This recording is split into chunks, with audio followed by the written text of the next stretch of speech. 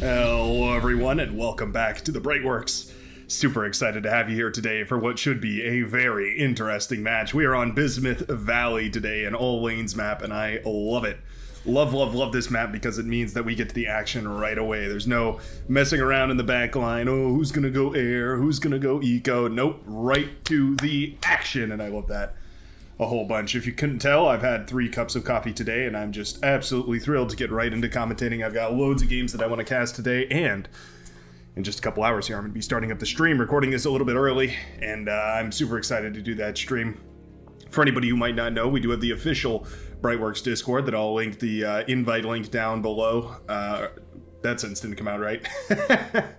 I will attach that link to join the Discord down below in the description of this video. So if you want to hop into the Brightworks Gaming Discord channel, talk with some of the fellow wonderful community members out there, discuss the games, talk about stuff, submit replays, all that good stuff, I will have that down there for you in the description. Now this game was sent to us by none other than the man, the myth, the legend themselves, Nostradamus! Woo woo woo! Nostradamus! Famous for the Nostradamus maneuver, which we're all a fan of, and well, I don't want to spoil anything, but there was a hint that something spicy might go down in this game as well. They sent this one over, and I am just thrilled to get a good proper look at this. Super excited today. Wanted to make sure I had enough energy to look at this today. Wow, we're going for an air lab and a bot lab. We're going to be able to afford all that. Nostradamus is going to be the blue team leader today on the eastern side. Meanwhile, our red team leader is going to be Skyworm. Not a name I'm super familiar with, but certainly has a decent true skill and plenty of chevrons, so they should be well familiar with this game. They're at the they're hitting that solar limit count. You know, we're getting up there 3. I think I say 2 to 4 is pretty acceptable, but if we see more than that, I'm going to get real worried for you, Skyworm. Skyworm did get some units across the map, but they didn't send them into the enemy's bases. So yeah, I don't know if I can award the. Well, I guess this engagement was only possible because Skyworm sent a unit across. So I guess we'll give Skyworm the official get a unit out and about on the field award, despite no eco damage being brought. But you know what? They tried their best, and that's all that we can hope for. Meanwhile, looks like Wit Abysm has sent some techs across the map as well, and these are going to be heading right into the economy centers of Ogarklinge, and Lawlington. Or at the very least, scoping out the joint. Nostradamus has an air transport here, and we are moving the commander forward using it. I think that's a great idea. If we could get the commander super far forward here, if we could displace just a tremendous amount of the enemy's resources by putting the commander in a really inconvenient spot, I think it would be absolutely phenomenal. So I actually really like this a whole lot. I'm surprised that we could afford all this. I really didn't think we were going to be able to get a bot lab up as well as the air lab, but I suppose there's just enough metal production on this map in order to fund all of it. This map is an interesting one. For anybody who might not be familiar, there are 2 different types of metal spots on this map. There are 2.8s and 1.8s. Obviously, the 2.8s are a little more valuable. Everything right down the middle of this map is going to be a 2.8, so these are very important spots to contest, and so you want to get your commander out here and capturing as many of these 2.8s as possible. Typically, the strategy that I would recommend is you move your commander forward, capturing the 2.8s, and then you move a constructor behind, just like this. So you can see the constructor is capturing the 1.8s, whereas the commander is moving forward to worry about the higher value spots. I think that's a great idea, and it's a great way to get a tremendous amount of value. Meanwhile, Nostradamus is moving the commander forward, going to try and take this forward position here by loss 2-2-1. Going to be moving the commander into a really inconvenient spot. There's no anti-air out, or at the very least no fighters. There might be anti-air turrets scattered around the map, but at least for this lane right here, we don't have any.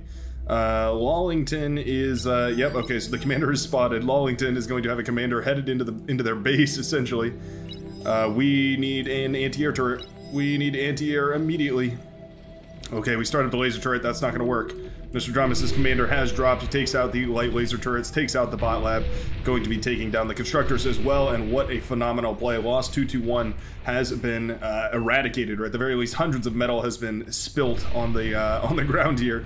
Lost 2-2-1's base is in tatters. Meanwhile, Nostradamus isn't done yet. That commander is essentially uncontested. There's no units in the back line because, well, they were all headed towards the front line, obviously. And now the commander is essentially going to have free reign back here. We need some anti-air turrets. Where are the anti-air turrets? Oh, we do have them up now. Set the commander down, set the commander down. Put it down, put it down. There we go. Okay, the commander does land, which means that it's going to be able to continue its tirades here. Nostradamus taking out not one but two players, and with that, I think that is definitely, well, he hasn't taken them out yet, I should say, but we are getting pretty close here. No defenses left in this base, so the commander is looking devastatingly healthy here.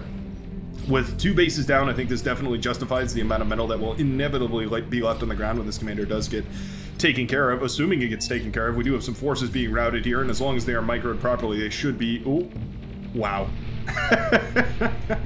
As long as they are microed properly, he says, as they all fall to a single D-gun. I'm completely distracted here as this suddenly has become the foci of this game. I don't even know what else to look at here, as now Wallington is forced to remake a bot lab on the front lines. Plenty of metal to do so, but the economy infrastructure is completely ravaged here. Meanwhile, more and more pawns are just being thrown into the fires here, D-gunned, disintegrated, eradicated, and removed from existence all at once. Beamer turrets are coming up here, and those are quite dangerous. The commander is going to have to be a little bit wary of those, but certainly we could cloak for short periods of time in order to deal with that. But it looks like we're not going to move up north. We're actually just going to move over to the eastern side and try and harass which player is that here? Oh yeah, Ogerklinch. I'm going to assume that your name is to be pronounced with some sort of like Celtic, maybe like an Anglo sort of accent here, and go with Ogerklinch. Or maybe it's just supposed to be Ogerklinch. Either way. A lot of trouble here as there's no static defense back here. Again, we were expecting ticks, we were expecting maybe a grunt or two. We weren't expecting a commander, and there's been absolutely nothing to deal with this because, of course, there's still been pressure on the front line by Wit Abysm, as well as MTIW2. Mateo? Anyway, Nostradamus is still tearing through this base here. We can see the commander strength showing itself here as the commander is easily able to tear down those light laser turrets. Very little care. We are finally redirecting some forces back this way, but Nostradamus is still at 50% health. This commander has barely been tickled, and now these enemies, or rather these red players, I should say, enemies of Nostradamus, are going to be in a quite difficult predicament here. Yeah, that's 3 bases down with a single commander drop. Absolutely justifies the sacrifice of the meager 1,250 metal. We've killed that much in bot labs and vehicle labs and that sort of thing, so certainly our damage has been done here, but Nostradamus isn't quite finished yet, as we're going to continue moving into the back line here. An air lab was erected for Lost 221, who is going to try and cloak their commander. I would have expected anything else here. Oh, don't tell me you're going to D-gun. Oh, don't tell me you're going to D-gun. Commander is cloaked, eating up all the energy, so we can't do anything here. Yeah, eventually we're going to start attacking this commander with our own commander. Which is a solution. It's a solution. It's not ideal, but it's certainly the best option here because we really don't have any other units. Nostradamus' commander will go down. Unfortunately for Lost 221, their commander will remain with just 9% health. We need to turn that cloaking field off. We're burning through our energy like it's nobody's business. But aside from that, the commander shenanigans are finally taken down by Nostradamus, who has, in the meantime, been macroing on the back of this. Look at all these constructors that were built here. Not sure if that was intentional or not, but it is going to mean that we have a tremendous amount of build power in the back line here. The purple player is doing phenomenally to hold this middle section, as well as MTIW, who is also doing a great job holding on to that. Master Toby being sure to fortify up this section of the map as well, which is really important. Any units that leak through here are going to essentially come back this way, or go down this way, or go down this way, and all 3 of those are directly into the attack lane of Nostradamus. So it's really, really important that both Master Toby as well as Witabism as well as MTIW hold their lanes here. It's the only thing sparing Nostradamus from a total collapse. Meanwhile, players in the back lane are rebuilding here. Essentially the only reason that this has been so easy to contest for the purple player, as well as our sort of seafoam blue player here, are not quite aquamarine, some sort of shade of blue. I think seafoam might just be the right color there. Anyways, the reason it's been so easy for them to contest, of course, is because all of the resource production for Wallington as well as Olgarklinch have been destroyed in the back lane. There's nothing left back here. That D-gun is one hell of a weapon. Meanwhile, a nice little battle over here as rocket bots are facing each other. The age-old enemies of each other. We have the maces brought out as well. Very, very, very, very powerful stuff here. We are... Oh, we're actually rezzing some of the bots over here. We get that pawn back up. Apparently Skyworm cares about every unit in their army, a very loving general. Gold, please, not so kind. More focused on the victory. We have energy converters coming up. We have windmills coming up. We have all sorts of economy growth happening in the backline here. We're not too worried about grabbing... Oh, okay, we are grabbing the metal extractors. I was going to say, this is definitely going to be worth grabbing. That's an extra... Ooh, I don't know. Let's call it 2 per each of these. 2, 4, 6, 7, 8, 9 metal, give or take. Probably closer to 8 metal per second. You're going to be seeing out of all of these metal extractors right here.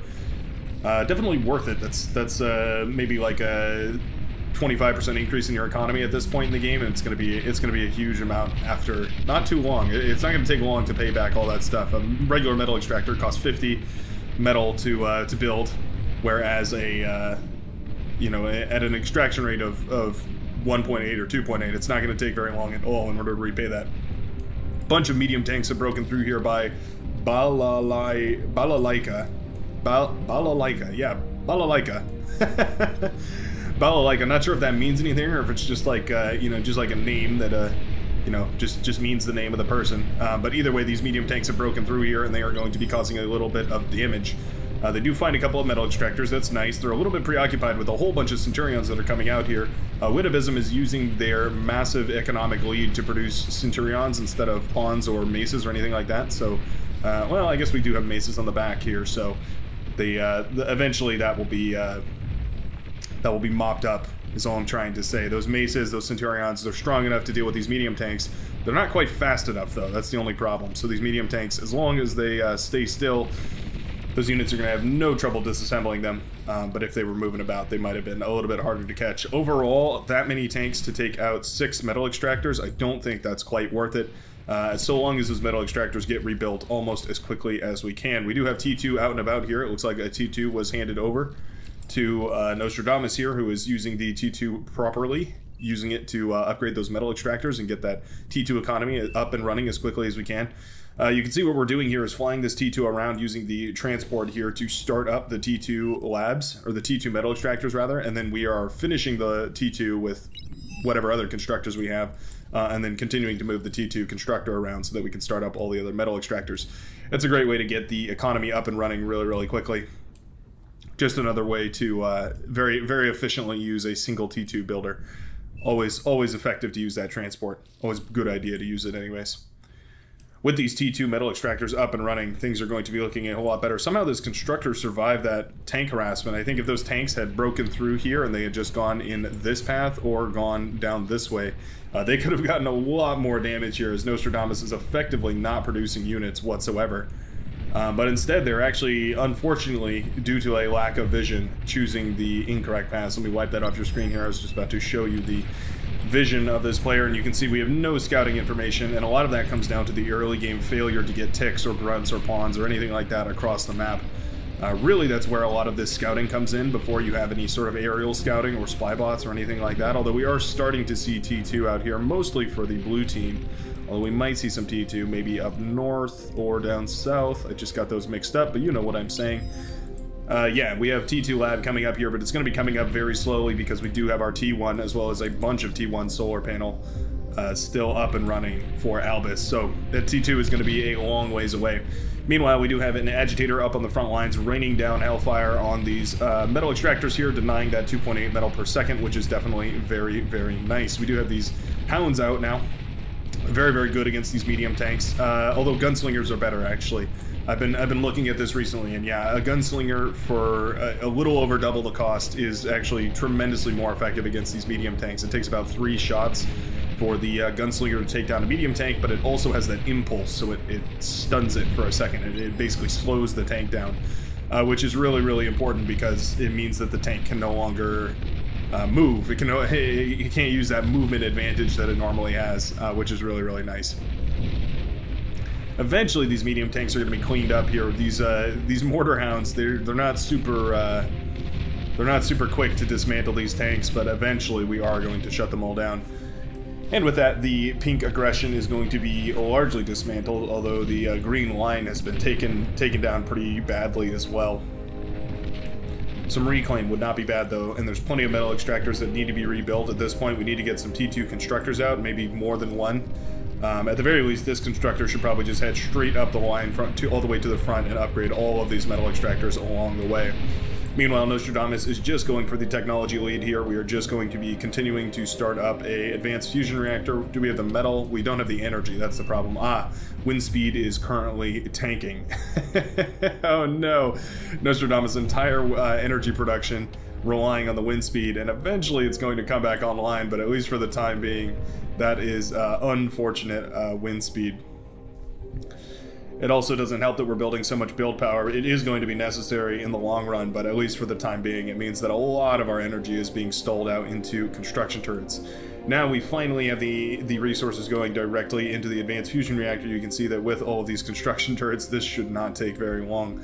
It looks like we must be reclaiming off of the front lines somewhere, because there's tons of metal coming in here. That, or I'm crazy, which is possible. I am often called a madman. Witabism has got a couple of gauntlets on the front lines here, which have shut down the metal extractors over here, so I think that definitely is their value. They can't reach very much else over here, so at least for the time being, them being able to shut down those metal extractors is costing every second more and more metal down the drain, which is effectively the same as killing units here. Now this is quite nice. We are going to get some free pawn kills. Basically anything that comes within range here is going to take a devastating hit. Any T1 that comes within range. We do have a fat boy coming out here for the red team who is slowly rebuilding. Looks like Ogre Klinge eventually went up to T2. Wow, we went for a T1 bot lab, a T1 vehicle lab, a T1 bot lab, and a T2 bot lab. Getting all my labs mixed up today. This fat boy could definitely do some work. Those Rocketeers will melt in an instant. The single shot that this fat boy puts out is a tremendous amount of damage. You can see the huge AoE on this thing. Yeah, it'll absolutely shred a T1 army. Even a T2 army, it'll do pretty devastating work against, but certainly T1 won't stand a single chance.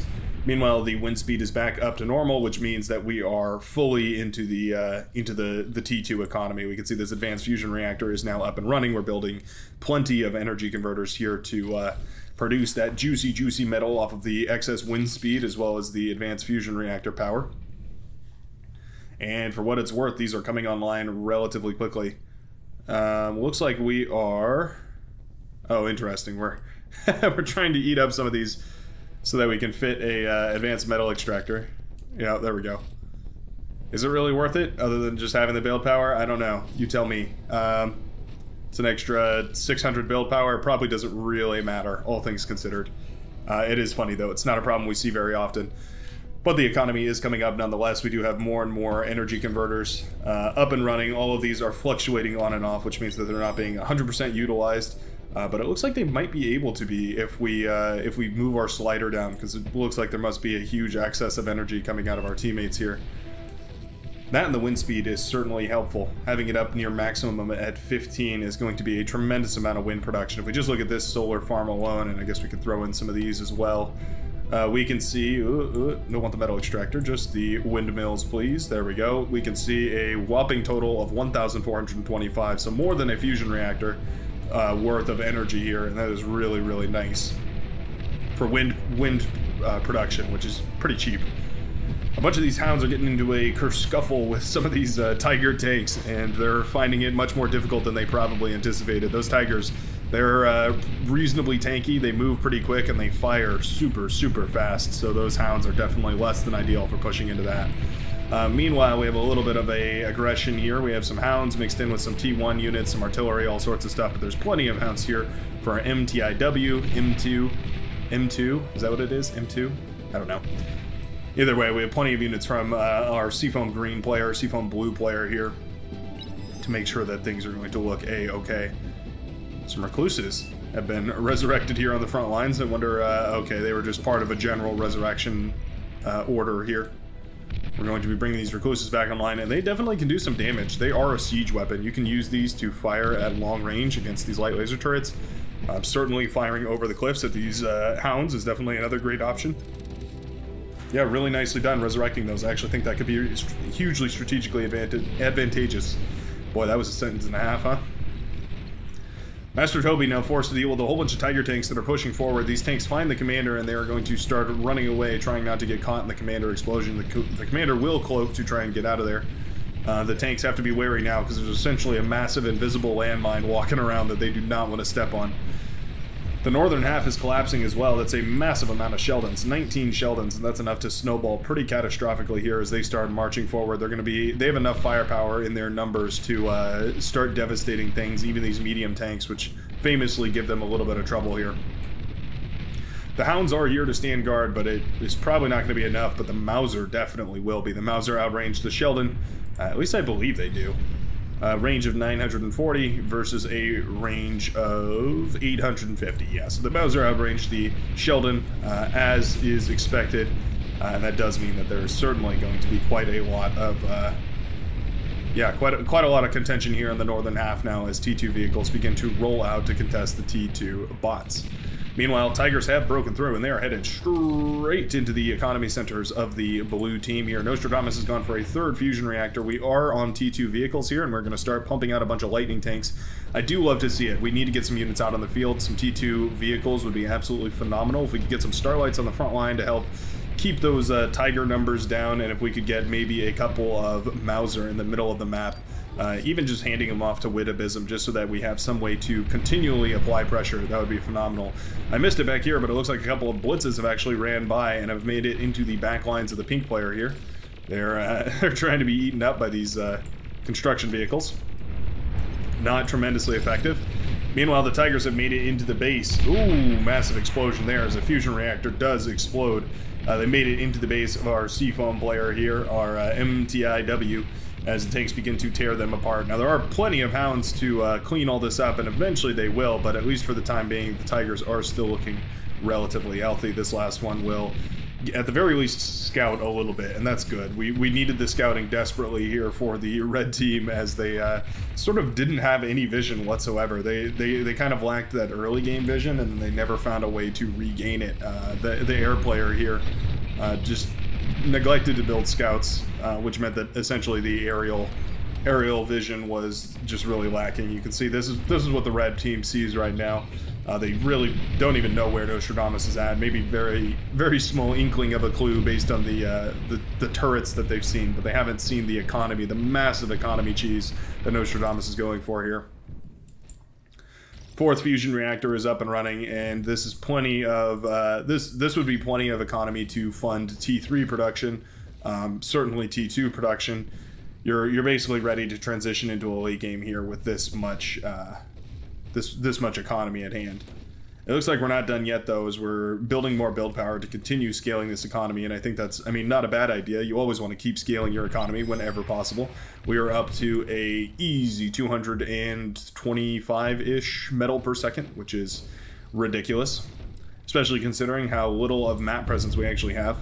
Eventually, that just becomes irrelevant here as all of the economy switches to energy converter economy. We are producing tons of Mauser, which is really, really nice to see. The Mauser are slowly rolling out here. Well, not too slowly, actually. But the lighting tanks are out as well, and so that's going to be really nice. Looks like a little production facility was given to MTIW. That's very nice, very, very kind of him. Making sure to keep those other commanders in the game. Don't have much power, though. We can certainly hand over the windmills. That's an easy way to give a easy 1,000 power. Yep, and there we go. We see the windmills handed over. Excellently done. What a team player. You love to see it. Not only coming up with some inventive strategies, but also showing us how powerful being a team player can be. A player that was effectively removed from the game for the next 15 minutes as they tried to rebuild their base has now been given a second chance at life here. Meanwhile, Sheldons have been used to devastating effect over here, as well as a Persecutor, the pop-up plasma artillery. Popping up in its shell, but also these artillery high up into the sky as they rain down, and you can see the effect is devastating. Whoops, landed on the spider over here. Yeah, you can see it took it down below 50% health, meaning it'll take less than 2 shots to take one of those down. I believe these do more damage when they're in their popped up mode, but they fire less frequently. Which sort of makes sense, right? It's kind of like a orbital bombardment. Although if you put in the energy to accelerate some sort of projectile that high into the sky, I wonder if it wouldn't just be better to accelerate that projectile directly into your enemy's face. Let me know down below. Maybe there's a real physics inclined individual down there who could let me know the maths behind it. Physics was never my strong suit, despite appreciating it immensely. It was never my expertise in schooling. I was definitely a programming kind of a fellow, kind of a chap. Meanwhile, more aggression down here. These are just T1 mixed in with a couple of Fiends. The Fiends can definitely be dangerous, but we only have 2 of them right now, so it's not especially daunting. The Sheldon, however, are going to be much more dangerous as they continue to lay down suppressing fire up north here. Frostwind is looking to claw themselves out of this, but they really desperately need to improve the eco. We're going for energy converters, but what we really need is this advanced fusion reactor online. I don't think we need any more energy converters. I think we certainly should just take a break from producing units for just a second. Try and deal with this, maybe get a spy bot out. We do have a sharpshooter out. We don't have the energy to fund it, though. That's another big problem. Yeah, we're really just lacking energy up north, and I think if we stop producing energy converters, it would probably solve that issue pretty quickly here. You can see a couple hundred energy per second going into this energy converter here, as well as a couple hundred more from the constructor. Yeah, energy stall is immense up north here. Looks like more windmills were handed over eventually to MTIW so that they could thoroughly produce units out of this lab here. For some reason they've stopped, but I would love to see some spy bots spread out here. I don't think spamming the hounds is the ideal solution. It'll probably work pretty well, but I don't think it's ideal. Meanwhile, all those Mauser as well as those lightning tank were hounded into a, I shouldn't say hounded, it's a unit name. They were grouped together into a bit of a, well, not a strike force per se, more of a siege force here as they are raining, wow, devastating fire down into the back line here. You can see all of those Mauser pointing their noses to snozzle on the enemy as quickly and as devastatingly as possible. The little corkscrew of the metal extractor for the Cortex faction getting blown to bits here as it flies away. Those Mauser, man, they are devastating. Really, really difficult to deal with those. Tons of hounds moving forward here, as well as some gunslingers. The gunslinger will be torn down. It doesn't itself have a tremendous amount of health, but it does have a regenerative ability, so it can sustain itself, but it can't survive, if that makes any sense. Kind of doesn't, but I think you understand the general gist of what I'm trying to say here. Meanwhile, a bunch of Tigers have jumped on top of these Mauser. Absolutely excellent engagement here. A bunch of the lightning tanks do break away to try and lure the Tigers off of the Mauser's backs, but the damage is already done, and the Mauser are laying in ruin. And that has got to be a juicy metal field. 7.2 thousand metal lying right there on the battlefield. 3,000 more in wreckage right here. But that is all that the green player is going to need in order to break back into this zone and potentially reclaim that northern middle section of the map right there. Right now the lines are drawn pretty evenly, actually, although I can't really say that because these metal extractors have been under the control of Wit Abysm for quite a long time, meaning that if the economy scaling in the backline isn't absolutely phenomenal, the eco is eventually going to tip in the scales of the blue team, and I think eventually, or essentially, that is what we have seen here. We do have an advanced fusion reactor coming up. I'm just looking for advanced fusion reactors all over the place. Lawlington is also starting one up. Are we missing metal? Well, I'll tell you what, there is a way. That's a good, oh, I don't know, eighth of a metal, or eighth of a fusion reactor, sixth of a fusion reactor, something like that. I'm just saying, it's a lot of T1 solar. T2 solar, more forgivable, but even this is pretty metal dense. See here, nearly 4,000 metal in T2 solar, which is fine. The T2 solar is much more efficient here, but certainly consider it for when you're ready to eat it up and go for this T2. We are starting up a fusion reactor, which is quite nice. That's really what you need in order to start that T2 production properly. Is about 1,000 energy and then a little more, maybe 2,000 is probably the actual golden number here. But we can see it already. We've begun production here. It looks like our eco scaling has hit its peak, and we are ready to start producing transports. We're up to only 11 right now, but this number will continue to grow.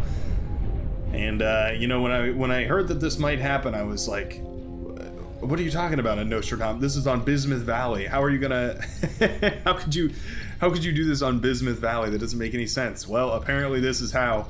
You help your teammates out enough, and they're going to be able to cover your lane, and you're going to get a tremendous economic cheese. Now, of course, the red team has absolutely no idea what is about to unfurl upon them here. They have no idea the devastation that is about to be wrought. They're just holding on against these massive armies in the meantime. Advanced fusion reactor for Wallington does eventually come up here. It looks like we were thinking about funding it with the fusion reactor here. Not sure why we are still going to disassemble it, though, if we've already paid for it. Maybe we just need the metal to pump out units. That is fair, and some sharpshooters would do lovely work here. We do have spy bots. I'm also curious why we're not using those a little bit more effectively here. Certainly we could be moving the spy bots away from our visible units so that they're not accidentally caught in the friendly fire there. Or the field of fire, I should say. But also we could be paralyzing these hounds and just... certainly we could do a tremendous work with it. Two of these EMP bots could paralyze this entire field of hounds, and it would not take much more than that in order to get these tigers on top and then wipe out that entire army here. Sounds like some sumos. Yep, we have some sumos down south here. Pushing in from Gold Please, who is just using that economic advantage from capturing these metal points here and pushing forward more and more and more. And their sumos are going to be devastating to these T1 units. Skywarm is a little bit behind the curve here. We're still producing T1 units, and I think that's just a big waste of metal. T2 is going to be so much more efficient. We really need to get some T2 units out in the field. I would love to see a couple of Webbers produced here. Those are the T2 Reclaim EMP Spiders. I would love to see a couple of Welders, maybe some Hounds, maybe some Sharpshooters. A Gunslinger or two couldn't hurt either. All that good stuff and more would definitely be worthwhile to invest in. Meanwhile, a decloaked spybot has managed to find a laser turret that was hiding up here. This is really where our eyes need to be. We can see the numbers continuing to grow here as production is starting to slow down. For the laser turrets, I mean. The beamers are ready. Yeah, all the construction planes are moved over to the side. How many beamers do we have here in total? 161. Okay, so we're ready. Oh no, not quite. We actually don't have quite enough yet, but we are getting pretty close. Costs about, I want to say about 300 metal in order to run all four of these air labs simultaneously. So we've hit just the right amount of economy here. You can see we are at a glorious 1, 2, 3, 4, 5, 6, 7 advanced fusion reactors running a whole bunch of energy converters here. And that's basically going to be enough in order to provide the necessary metal in order to fund a decent output of these T2 transports here. 142, we're getting devastatingly close. Looks like a big nuke landed right here. Wiped out a large portion of the army for the Seafoam player here. Either that or something else wiped out that army because I do not see it anymore. No traces of it left on the map. I can see a whole bunch of tigers here, so maybe there was a brutal engagement right there in the middle of the map. But the Mauser that are still out for Nostradamus are covering with enough firepower to continue devastating that lane. Oh, this is just brutal to see. Yep, the Hornets are pushing in here, and they can do a tremendous amount of damage. They finally jump on top of this. Ooh, they don't finish off the Persecutor. I was trying to say, oh, there we go. The commander was like, a couple of Hornets, that's fine. And then it looks up into the skies to only witness the Sor Bomba headed in its direction. We have enough of these transports at this point, but maybe we're building a couple extra. We want to make sure that we have enough to soak up some shots. It's actually not a bad idea. It's definitely worth it to have a couple extra in order to make sure that we have a little bit of a health shield here. Also for Wave 2. Yep, looks like the order is given to pick up all of these turrets, and they will be grabbed, and they will all move over here. It's about time, ladies and gentlemen. Are you ready for round 2? Oh, maybe not. Maybe we're building up a really huge front here.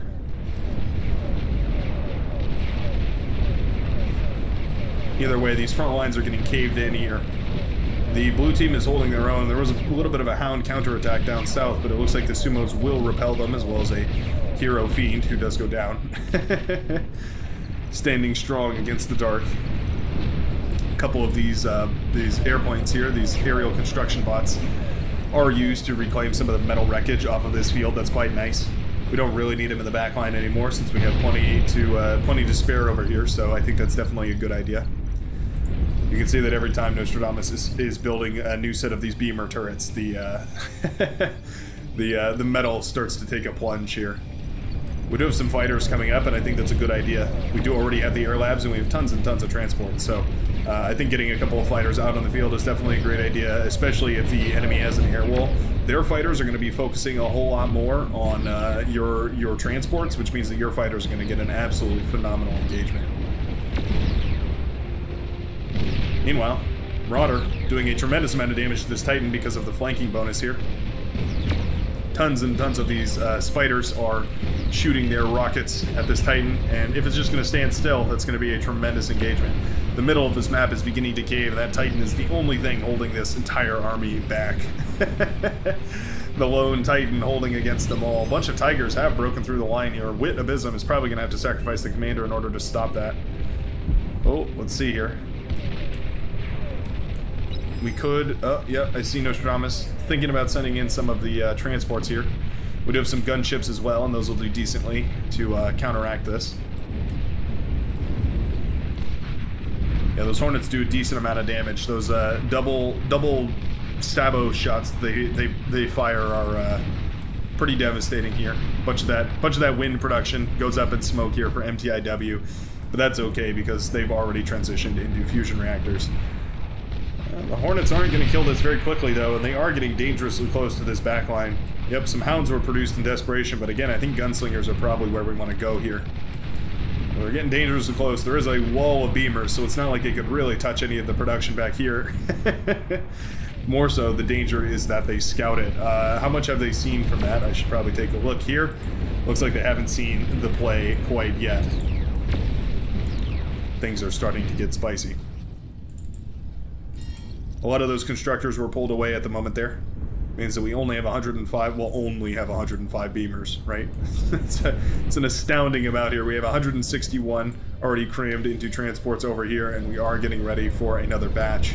We're just about ready here. We have 114, so we're basically ready to go pick all these up. Just want to see what the command is here.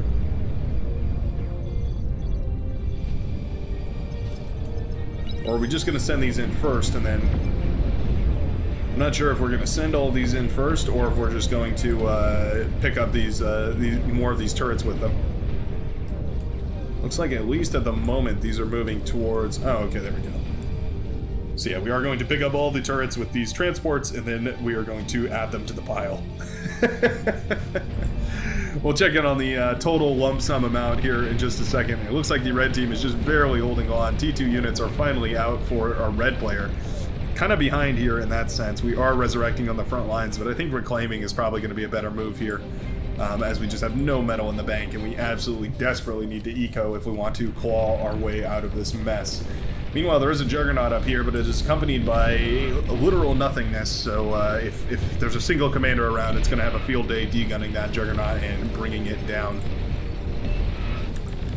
The total transport, that was not the right move here. The total transport number is going to be 287. In this forbidden text I can see. Not sure what he's talking about here. But the transports begin their move, and you can see the command is given. By the way, in case you're curious how to give this, you just hit U and then shift and right click and drag like a madman all over the place, and it's going to spread out these dots. They're going to put them in everywhere. That doomsday will fall upon thee. So you can see this entire line is EMP'd down into non-effect as the beamers are dropped in every possible location. The transport's paralyzing everything else. The ruin, the carnage, the devastation as the Nostradamus maneuver is completed. There's not even enough power to fund all of these. Oh my goodness. Everything is going up in smoke. The beamers are working on everything that they can, firing everywhere. Every base is in complete ruin. Total dismay. The beamers working on these advanced fusion reactors. There goes one of the bases. Here's another one. Oh my goodness. Does Beyond All Reason get much better than this? Plenty of anti-air over here, so that is going to shut down most of the planes that we're trying to push in, at least to the orange player's base. But certainly everyone in the middle of the map has been completely devastated here. The T3 facility has been shut down, meaning that this Titan will no longer be able to pop out here.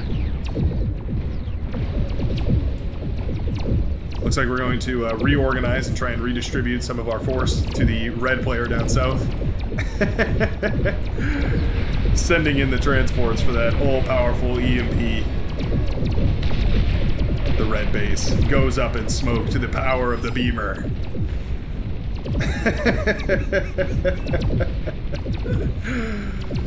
Absolutely brutal. We can see Nostradamus has nowhere near enough energy to actually produce out of all this now, as all of the... Oh, I see. All of the fusion reactors have been given to the teammates here. We've said that's enough. That's enough for now. We're going to be calling GG in this game, and certainly that is a game-ending move. The base up north is paralyzed, and it is just the economy centers that remain here for the orange player. I guess we have a T3 facility producing as much as we can over here. But will it be enough? I don't think so. Not against the hordes of the abductors moving forward. They have that paralyzer beam, right? So even though a couple of them will fall here, they'll get shot down by the anti-air.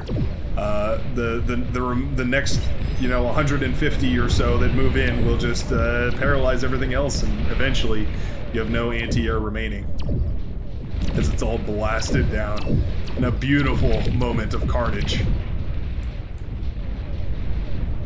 Well, eventually, anyways.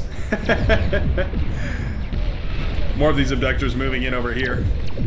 They do manage to paralyze some of these advanced fusion reactors, which does do a number on the economy of the enemy team here. Because what that effectively means, ooh, there goes all that orange economy right there. What that effectively means is that you run out of energy and a whole lot of your production facilities, and especially if you're trying to put up more anti-air defenses, all of that relies on energy production, believe it or not. The Juggernaut's surrounded by Razorbacks, and finally it looks like the red team will GG out, showing us once again that the Nostradamus maneuver, as Gold Please has put in the chat, absolutely beautiful. Well played, sir, cementing yourself in the Brightworks Hall of Fame for one of the best game-ending maneuvers we get the privilege to enjoy seeing. Let me know what you thought about this play down below. I know I absolutely loved it. Thanks a ton for sending this in, Nostradamus. It was a treat to see it played, and also interesting to see the evolution of it, because the other one was very, very economic focused, not a lot of units on the field. This time we actually saw a lot of units out on the field, and I think I think that was definitely a contributive evolution, and I really love to see it. But let me know what you think. That's right, you, right there down below. And I hope you have a phenomenal rest of your day.